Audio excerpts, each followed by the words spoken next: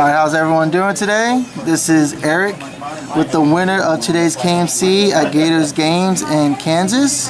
As you can see, the deck is Water Light. Alright, and the guy who ran the deck today, there he is, Collin Hendrickson. So you're a native at Columbia, Missouri, correct? Yep. And Major League Games is your local card shop? Yep. Okay. Let's ask, why did you decide to play this deck today? Well, yesterday at the Major League Games KMC, I played veggies and it did not work out well for me. I went 1-5. And this kind of a deck, this unblockable theme, has always been kind of circling in my head. And I always liked the blue, the dual day promo, and I always wanted some use for him to kind of recycle cards, as well as just being an overwhelming force, just kind of getting in there again and again and again. And I was originally planning on going blue-black with Unblockable and Slayers to kind of kill their stuff, but I was looking at the stuff, and a lot of those guys are very small, and they'll just die, get their one use, and just kind of finish it there. Whereas this version with Kalorth, it just keeps kind of going and going, so I can just keep pushing those evos again and again and again. Alright, well, let's break down the deck. I had it broken up by the mana curve. So let's start off at the #1 slot. Aqua Initiate. Alright, did he do much work? He did a lot of work, kind of warding off early game attacks, and then he is a great evo bait at a 1-drop. Just drop him down, drop the next card down. Okay. This is going to #2. The 2-cost creatures, so you see Cyber Scamp, Ironwill Tree, Luminous Shieldwing, and Aqua Strider. Did you get much use out of Cyber Scamp for today? I triggered him once when there was already 2 Cyber Scamps in my mana. So he did not do anything today for me. Okay. I really like him for just trying to find out like what your shields are, to see like how conservative do I have to play. If they try and swing for game, do I still have a chance? It's always good to get deck knowledge about how you can play your turns. It was just unfortunate that I never really got to use him for a value. Okay. With the Ironwill Trees and Luminous and then Aqua Strider. Aqua Strider is just really nice at being a huge blocker early game, so people just don't want to attack into that. Because take 1 for the block, and then if they continue to attack, you take 1 on the crackback. Would you maybe up that an extra, adding another Aqua Strider? Yes, I would like to add another Aqua Strider, because my multi-civ count's only 8 out of this deck, which is those 7, right? Is that or 7? 7. Yeah, you'll be going to 8. 8 would not be a significant amount to kind of hurt my chances of hitting them on turns that would hurt me. The Luminouses did a lot of work, just being early game, getting in there, and then just adding another shield. Because adding another shield helps so much when they're trying to swing in. And then they give you it back, and you have it as either evo bait for Prism Blade, or it's just another attacker that they have to deal with again. Probably better against aggro like you've been playing all day. That's Russell Coker in the background. He won yesterday's KMC at Missouri. So Ironwill Tree, did you get much use? Did you play against any like heavy discard or any controlling decks? Kind of. In my second round, I played against a corrupted list, and they were playing heavy. What was that guy called? The 5-drop, 3K or 5 for 3, 2K, 5 for 2. Corrupted gives all your corrupteds whenever they swing. Your opponent has to discard a card. Okay. Oh, I haven't seen him. Yeah, when they kept swinging in, just discard my hand essentially. So were you able to play Ironwill Tree against him and stop the effect? Yeah. Nice. Because I played him my second game against him, and it stopped him from getting my EOS out of my hand. Alright, and you have Ethereal Agent, Waveforce Seer, and Cetus the Augur? Cetus the Augur. Okay.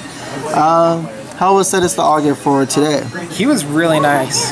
He essentially won me my game in top 8 against Newman, because played him out turn 3, turn 1 Aqua Initiate, turn 2 I think it was Aqua Strider, and then turn 3 Cetus.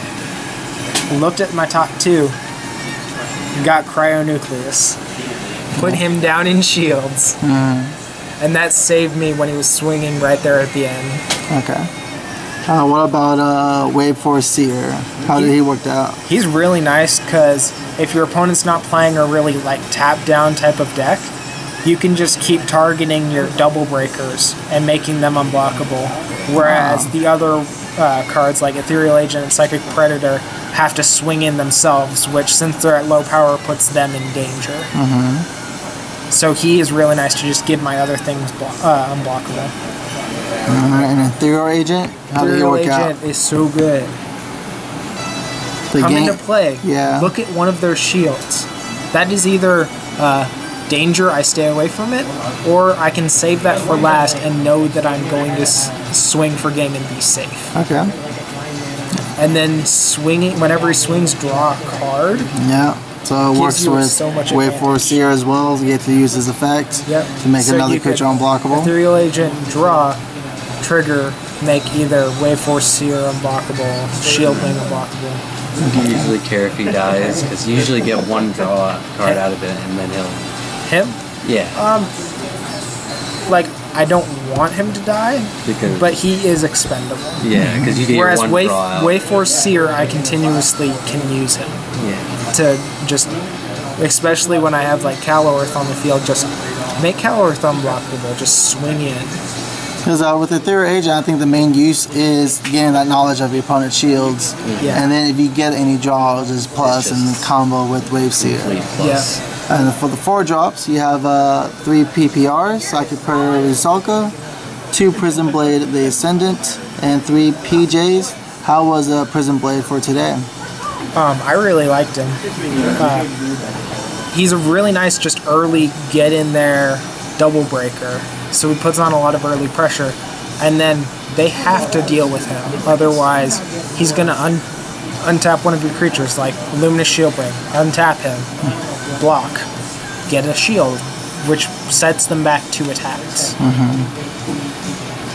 And just early game offensive, because this is a somewhat rushy deck. Yeah, it kind of curves out to 5 with your Shield Blast being a little bit higher cost, but you usually the goal is always getting them out of shields. Yeah, you want to try and like get, like 5 is a nice number to stay at. 6 is a really nice number so that you can play your bait and then play your Evo, and it just makes it really easy to play that. But 5 is the number I usually stay at if I have something I really want to keep in hand. So 5 is usually a curve out point where you're able to just play almost anything from the top of the deck. Yep. And Psychic Predator Rusalka, how was that for today? He is so good. Come into play, lockdown. When he swings, lockdown again. He put in a lot of work, just keeping the line, just keeping that guy stopped. You can't attack, can't block. Yeah. And we know PJ. PJ's always a great 4-cost Shield Blast spell that deals with 2 creatures. Did you play against any unchartable creatures for today? Yes, I did. I played against a handful of the 4-drop 3.5k light unblockable. Keeper? Keeper of Laws. No, he's not unblockable. Or not unblockable, untargetable. Yeah, okay. And so that doesn't help against that, but it helps keep their field minimized. Because I can either tap, bounce, kill the tapped guy. That removes 2 creatures from the field, essentially. So it puts them down a lot of attacks for next turn. so they can't really rush in there against you. Did you ever get a chance just to maybe bounce back your own Ethereal Agent or maybe even a Cetus just to replay it and get the advantage again? I did not. The main problem is that's just a lot of mana to use. Well, and that puts you an attack down on if you have like the 1 and 2 drops, okay, and then Cetus, that's like 6 mana, and you usually curve out as 5 to 6, right? Yeah. So like just to live the dream, you bounce But then back. that also means I can't attack with him that turn. When he comes out, you can. But the turn you play Piercing Judgment, if you choose to bounce him, you don't get that attack. Yeah. You're just trying to pull out too much value. Let's go to the next card. Let's go to the next 5-drop Evos. Kalorth is one of my favorites, and also Just Swarming keep coming Rapids back. Lurker. He's so nice just because he keeps coming back, and you have to deal with him before dealing with something like Prism Blade. Yeah. Because, Prism Blade comes back to my hand. I play him again next turn. Did you have any instance with Kalorth out in field that they targeted your other Evos, trying to destroy them, forgetting about Kalorth's effect? I did not. They usually remembered about Kalorth, but they just wanted to kind of deal with Prism Blade so that I couldn't untap him and just have him as a blocker. So I guess kind of make you set back a turn so you have to replay it for next turn, something like that? But it's not too bad because I can usually almost always play him the next turn. Play anybody that had root traps? I did not play any, I don't think I did. I don't know if Newman had root traps, but I don't think he did. We see that you have a lot of 5-drop Evos, so that's, I guess, one reason why you did not decide to play BBP. Yes. Also because white is a little bit more of a splash in the deck, as opposed to the blue, which is the main force.